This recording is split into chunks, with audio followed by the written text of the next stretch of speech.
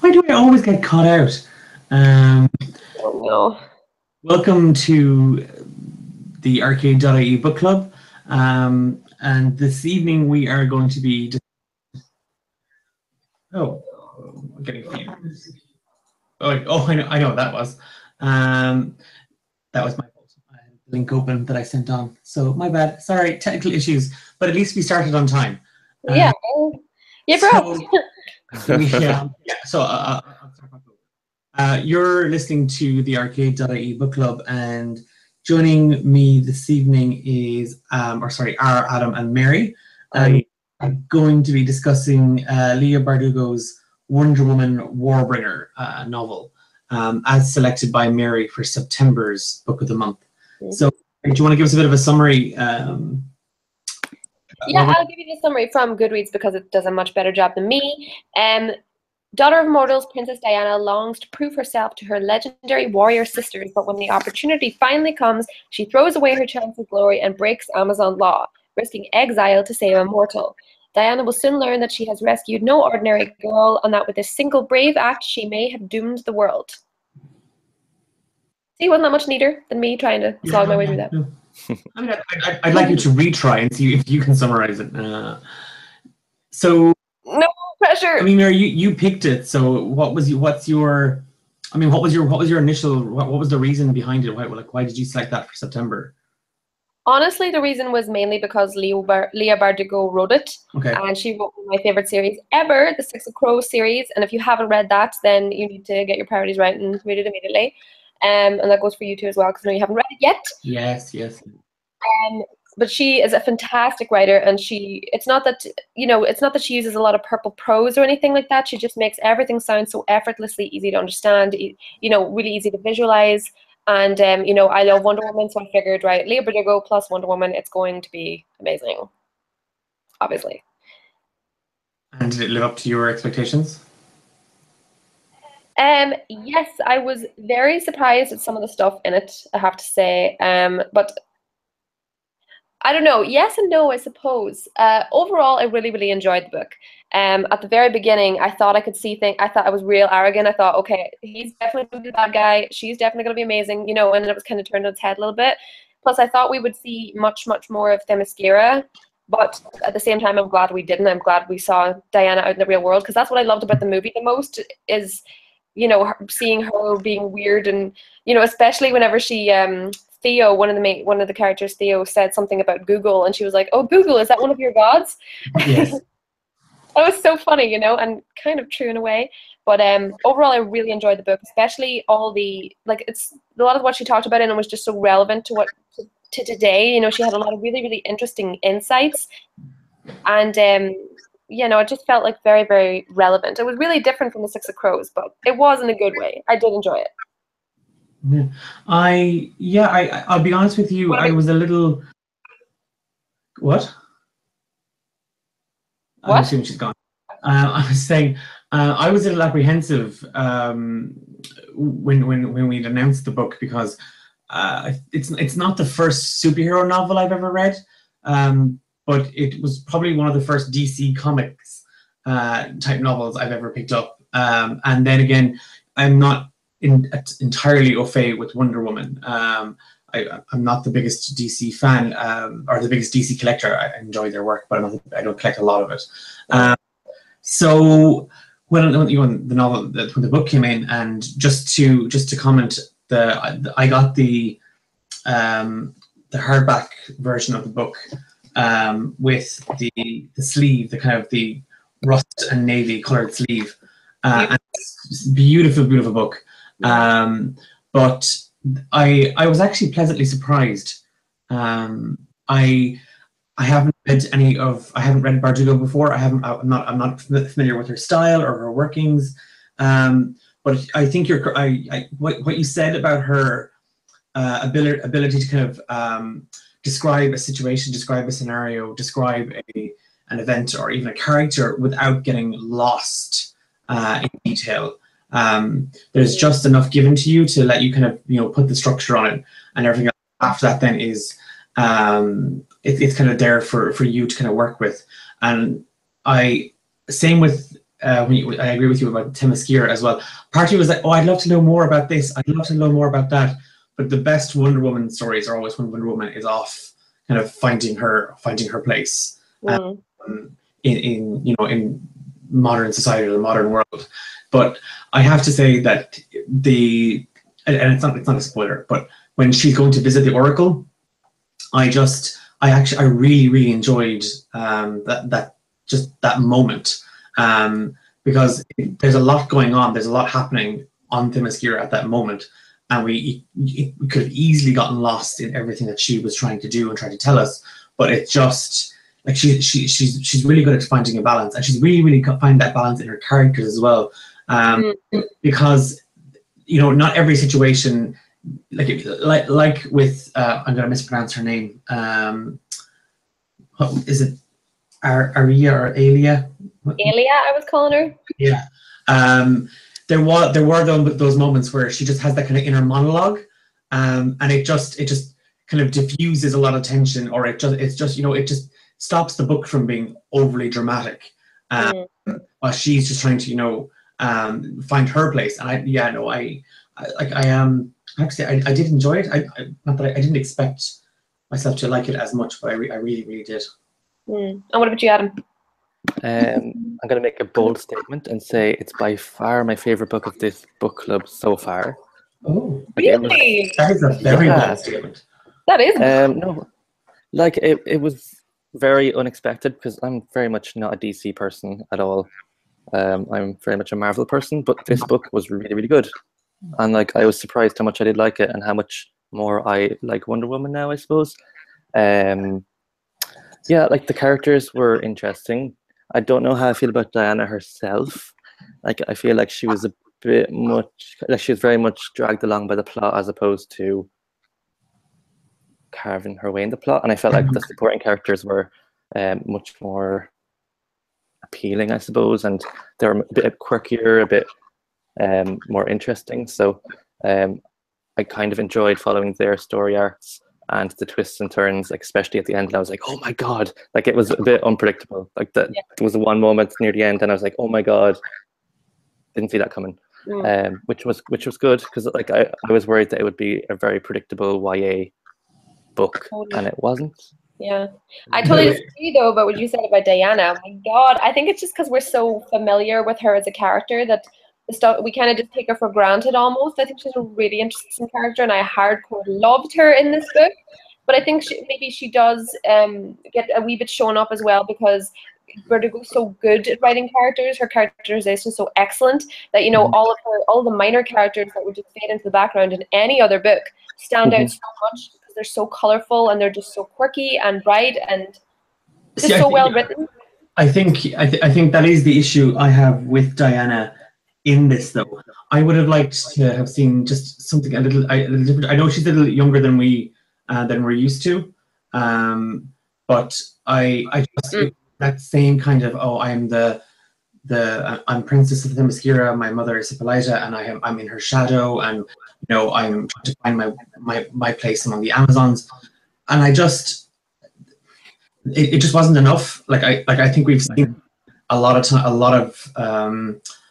we've seen that a lot from her character, and I know that's it's kind of inherent to who Wonder Woman is in the wider DC universe and stuff like that. It's about I have all this strength, I have all this ability, but ultimately it's not. She's not the same until she has the kind of the respect and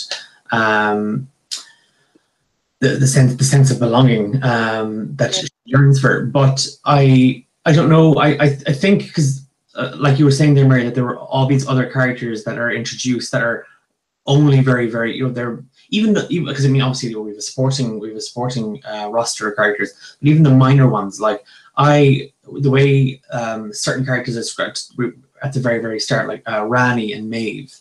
I thought they were. I was like, okay, Dana, you go off and do your thing. Let's just focus on these characters.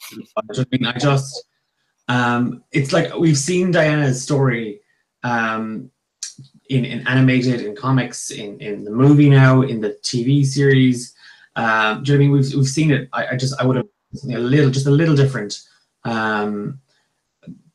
but it didn't detract from me entirely. But like Adam said, it did almost verge very, very hard into the YA, or especially her character.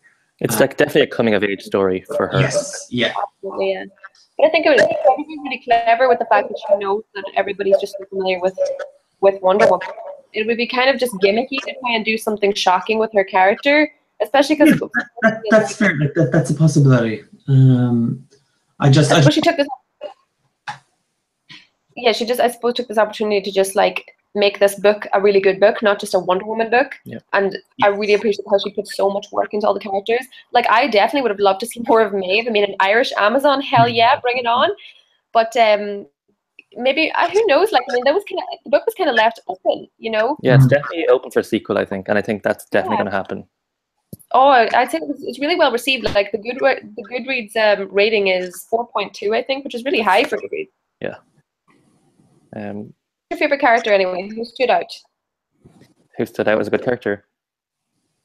The best character. Your favorite? I really liked Nim. I don't know why. I think she was just really quirky, and I was like, oh, I appreciate this. And her banter with Theo the whole way through it, I was like, oh my god. Cool. Yeah, I actually like them all. Like, it's hard for me Mary, there's no, for me there was no one that I was like, ugh, I'm done with this character. I like, you know, like there was nobody weak enough for me to kind of go, just be done with, just go away. Yeah. Favorite, I like Nim. Yeah, I think Maeve. I know it's bizarre, but like I like that. I just, because the other way, like she was, you know, her character, like she died at the ambush, and then like she said the prayer to Saint Bridget of County Kildare. I don't know. It was just, I don't know. It was. I think it was like, yeah. It came out of nowhere. It was like, oh my god, there's an Irish Amazon. It was like, oh, this is cool. Yeah. But yeah, no, I think I actually did enjoy Nim a lot as well. Yeah, Nim reminded me of, you remember that book we read at the very start of the year, Daughter of Smoke and Bone, and Carau's best friend, what was she called? Something with a Z, but anyway, she was like very, very similar. I think there's a kind of character like that in almost every YA book, is like the really outgoing, loud best friend. Kind of, yeah. Yeah, cookie face. Everything that they want to be.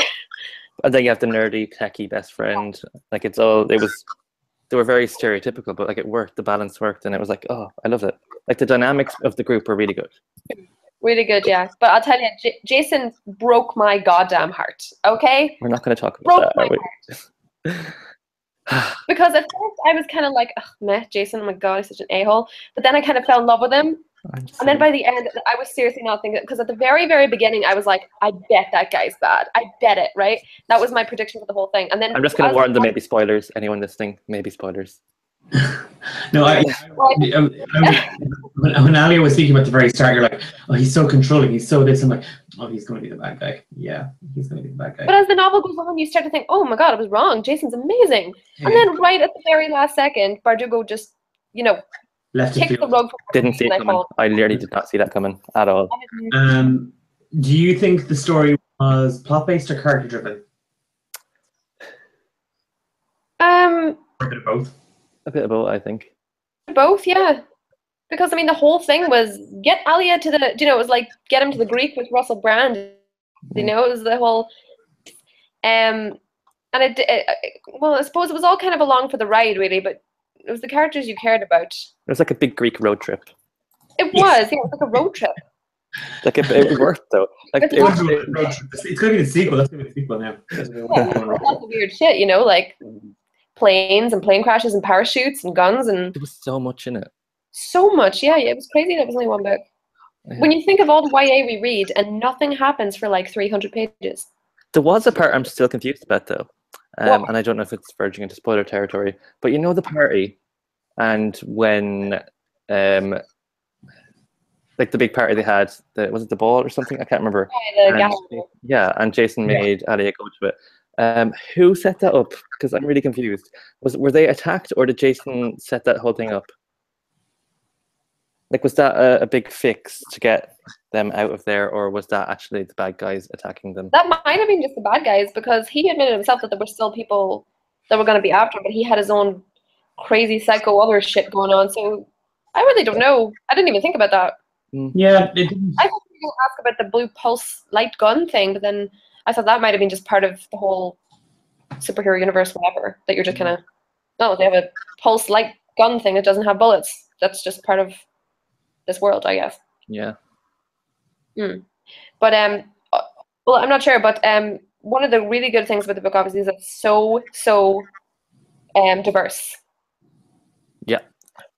Cast wise, and like you have no problem picturing the character. Yeah. So that was really good, And I think in Bardugo's other books, she was really good at like diversity as well. But this is definitely by far, like I saw a fan picture of the cast of characters for Warbringer, and they were all people of color except Diana. Yeah. It was really cool. That was another part of the book that was really good. Did you have another question, Tech? I suppose I mentioned there that I was kind of a bit I was a bit nervous about getting into the book, and I always like a lot of the past books that we've talked about or we've read as part of book club. I always talk about the hook, the thing that kind of just pulls you right in. I didn't get a hook. I didn't get a hook with one. I'm not saying I didn't enjoy it. I like, as I said at the very start, I really did. But did anybody else? Were any of you kind of hooked like on the first page, or did you? Because it took me a bit. I'll be honest with you. It took me about 2 or 3 chapters to actually get into the book. Yeah, no, I would definitely agree. I remember after I finished the first chapter with the race thing, Yes. and kind of thinking in my head, I wonder, did Bardugo kind of just did she have like lots of different scenes that she was going to start with and just kind of randomly pick this one? Because it just seemed like that's what I was going to say to you, because for me, like having never read a novel of a DC superhero before, right? I couldn't not kind of storyboard it in terms of a comic book panel. And I think Bardugo kind of does. I don't know. Part of me kind of felt it was kind of intentional, because we talked about her visuals, and like that, a comic book panel or a page can be very, very noisy. So it is an art form in a sense to lay out a panel, lay out a structure the same way you do a page when you're writing. And I think she translates the comic panel to the novel really, really well. I couldn't help but break it down that way. Even with the first chapter, the race, and the way it's all done, it's sequenced for me in a very kind of in that kind of comic book style format. I don't know. Maybe I'm just being weird. No, now that you mention it, I can very clearly see how that would break down very easily. The race, the saving from the wreckage, the storm. Yes, the whole thing. It's literally for each chapter is almost like an issue of a comic book, because it can all be broken down. Yeah. Who knows? Bardugo could be involved in a comic book project. I would be so for that. But yeah. And the Justice League film is coming out. The next one is coming out next year, isn't it? Yes. Is it next year? Yes. Yeah. So maybe that would be another novel, maybe it'd be another comic book. But I mean, a comic book would be great. She's obviously really good at like compartmentalizing that kind of stuff. But although I wasn't a major fan of it starting with a race at first, I don't even know how it would even start differently as a good thing, because obviously she spends a lot of times at the cliffs, but it can't just start at her staring out at the water and then suddenly seeing a shipwreck, That'd be so cliche. But yeah, it was good with the race. Look, there's a shipwreck. This is an interesting Sunday. It was good because it showed the whole race thing about how she wants her mother's approval and her sister's approval, and but then it was she a good way to chose start. saving someone instead of winning the race and put everything before her own pride, which was like a very good foot to start on, I suppose. Yeah, but she grew so much over the course of the whole book. Like, I think Diana at the end was a very different person to Diana at the beginning. Yes, she is. I think she's more aware of herself. Not necessarily more confident in herself. Or not more sure of her role or her place or her Amazon background or that, but just I think there is that kind of more. She has developed, she has grown, she has experienced an awful lot more. I'm sure you'd experience a lot more if you died and came back too, Declan. Yes. But like what I'm saying, really, it's not just a reset button. But But what I'm saying is, the way we were talking about how the book's kind of left open-ended in terms of there could be a sequel here. That this is that maybe Bardugo was saying we're not done with this incarnation of Diana just yet. That there is more for her to come. So I don't know. But also, like the Alia having her powers or whatever she has now as well, I feel like that's going to be something that will be developed further. Yeah, I'd love to see more actually. Yeah, because now she's got something there. Yeah, I'd love to meet again. They have such a nice friendship, and that's something else I noticed about the book is that, you know, in some ways, the girl characters, they can be wild bitchy, or they can be wild just like, oh, I hate her because she has this thing and I don't, or she's pretty and I hate that. It was so nice that it was just Diana as well, such a humble character that was really easy for her to like highlight the good in other women, and it was just really refreshing to see that instead of like arguing over boys and hating themselves because of the way they look and stuff. It was really refreshing. But you see that though as well between Hippolyta and Tech. Like they talk, you know, when they're talking about Diana's birth and the arguments there, and then it just juxtaposes them then with the scene at the table where, you know, she talks about her mother. Tech is the only person that could ever make the Queen snort while laughing.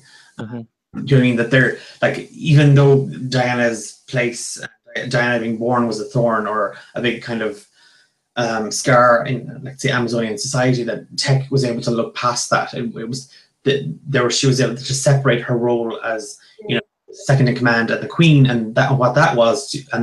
But outside of that, they were sisters. They were best friends. So it was letting go of that kind of stuff. So maybe that was what we were looking at. Diana and Alia then as well, that you have that kind of evolution of their characters and their friendship. Yeah, no, it was really, really nice, like, and especially with Nim and Alia, you know, when Nim was just like, it's us against the world, everybody sucks, we're the best. You know, it was just there was so many nice friendships in it. I mean, obviously, it was a nice friendship between Jason and some people, but then he just went and shit away, didn't he? I didn't expect it. That was so crazy.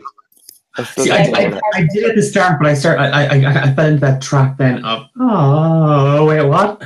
Yeah, like that whole thing, the story about those two goddesses and the stars or whatever, and then him racing Diana, and I was like, oh my god, I'm melting, you know? And then he's loosening up. Well, he was gonna stay. One last question. Did the book change your opinion about Diana or Wonder Woman as a whole? No. For me, yeah. Would you be more? Yeah, like that's like, especially for, I suppose, for me and Adam really would be, because Mary, you're a fan of Wonder Woman anyway, or would you be? Yeah, no, I mean, I'm not a major fan, but I'm a fan of Wonder Woman, and like something about this book changed the way I thought she would be. Okay. Exactly the way I thought she would be. Yeah. Okay, so I suppose let me rephrase the question then. Like, Adam, would you be more willing to go out and maybe pick up a Wonder Woman comic book series or graphic novel now? Only if Leigh Bardugo actually wrote it. But like, no, I feel like the Wonder Woman movie would have been way better if this was the script for it. Like, I liked the Wonder Woman movie, but this would have blown my mind. Like, I would have been like, oh my god, this is cool, this is current. It's like, it was cool the way it wasn't, let's do a World War II type story or World War I type story. It was contemporary. Like, it was Diana Prince discovering the world in today's world. It wasn't like, I don't know. I really liked it. It was relatable. It was fun. It was not what I expected. And I actually appreciate that. But there'd be no Chris Pine. So? Yeah, I'll take it or leave it. Theo, he could have been Theo or something. I don't know. No, he couldn't. Theo was like, well, Hispanic or black. One of the two. Was he? Definitely not Chris Pine. Okay. They would have slotted him in somewhere. Oh, not enough of him. He improves every movie he's in. He really Pine not to Adam. I don't get him. How about you, Dec? Did you change your opinion on Wonder Woman? No, I mean, like I was saying, I'm not the biggest DC collector. I mean, I like a Catwoman, all right, but outside with the Justice League, I don't really buy into it. It's just I've never really gotten into it. But I've always enjoyed Wonder Woman's character, particularly in the animated movies. I always really kind of gravitate towards Wonder Woman, just because she is so freaking deadly. And like that, invisible aircraft thing. I did for 1 second think that she would have like snuck some of that invisible horsepower on so she could like make the plane invisible. I was so waiting for that to happen. It didn't. It didn't. Thank God. I mean, yeah, like I said, I did enjoy the book. It hasn't changed my opinion of Leanne. Like I don't dislike Leanne Hour. I don't like her even more. It was a good book. I like that, like same as Adam. I wouldn't rush out of my way to pick up a Wonder Woman comic book series now, or like unless I found out, there was something huge about it or something that was really worth picking up. I just know, like, nothing like that. If there was a sequel to the book, I would definitely pick it up. I'd like to see more of what Bardugo does with it, and I'd love to maybe see her take on other characters. I think that'd be kind of cool. There's 3 other books out there. There's a Batman book, there's a Catwoman book, and there's a Superman book.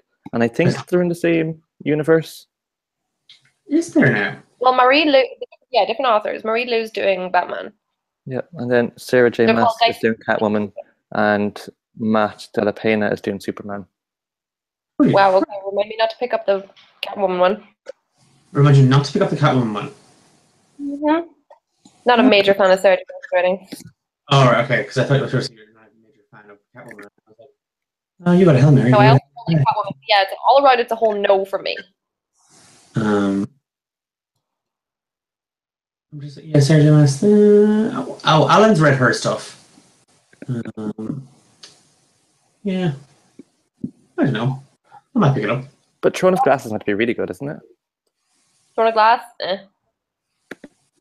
I've heard like some really bad reviews on like tropes and just cliches and candy or something from like a person she doesn't know if it's her enemy and she eats it. It's like, girl, you're an assassin, you're eating candy from a stranger. Lesson 101. Mm-hmm. Okay, so what's our October book? What should everybody be reading? Oh wait, stars first. How many stars would you give Wonder Woman Warbringer? Out of 5? 3. Out of 5. I'm Adam? giving 4. I would give 3.5. Oh, so we're averaging out at 3.5. Yeah, I think that's pretty good for what we. Exactly, it wasn't a bad book though. I'm not. Nobody had anything really negative to say about it. It was very easy to read. It wasn't like a struggle. Yeah. Like that. I probably glide through 100 pages in a night, easily. Without kind of going, what's happening? It was actually, it was a good book. 3.5 stars for Wonder Woman Warbringer by Leigh Bardugo. So what's our next book? Tell me. So October's book is All the Crooked Saints by Maggie Stiefvater, one of the two.